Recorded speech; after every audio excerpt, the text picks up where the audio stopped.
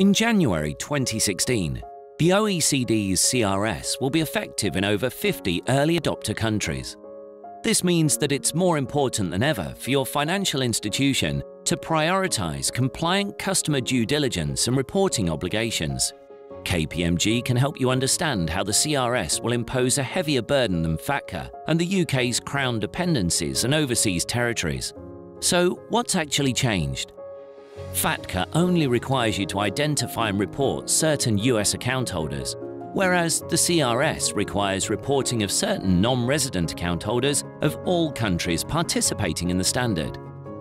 The CRS doesn't give you the option of electing a de minimis threshold for individuals' account balances, therefore increasing the number of customers in scope for further due diligence and reporting. It also has fewer exemptions from reporting financial institution status than under FATCA, so some deemed compliant entities under FATCA will be reporting financial institutions under the CRS.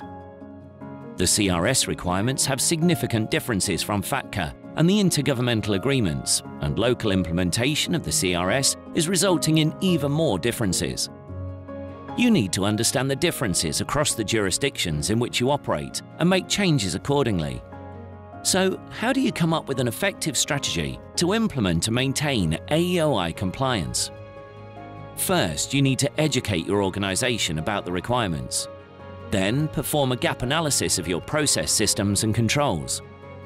Once this is complete, you'll need to classify your own entities, implement new onboarding procedures, remediate pre-existing account holders, and then collect, validate, and format your entity information and your customers' personal and financial information into reporting, all the while maintaining key controls and assurance over compliance.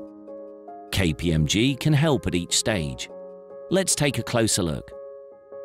Understanding the requirements includes considering three key areas: keeping up with legislative requirements, updating operational processes, and working with industry groups to understand market practice. Your gap analysis should include a review of the current jurisdictional processes, systems, and controls. This should produce a high-level roadmap for changes to your operating model and systems. Once you've classified your own entities and understood their obligations, you can enhance your customer onboarding channels. In the short term, your customer onboarding process will likely be a tactical one to meet aggressive regulatory deadlines.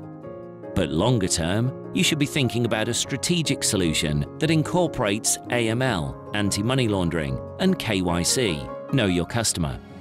Pre-existing customer remediation will require a technology solution and some outreach, so anticipate increased resource needs to communicate with your customers. Another significant challenge is identifying, collecting, and validating information and translating it into the right reporting schema formats.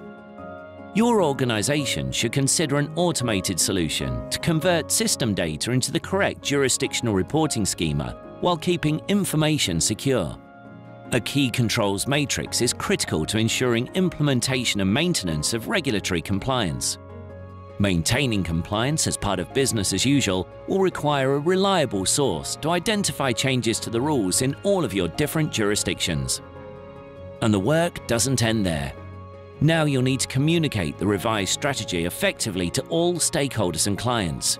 KPMG can assist you with these essential steps with minimal disruption to your business, ensuring that when the time comes, you are ready for implementing AEOI. For more information on managing CRS and AEOI, please view KPMG's global AEOI resources.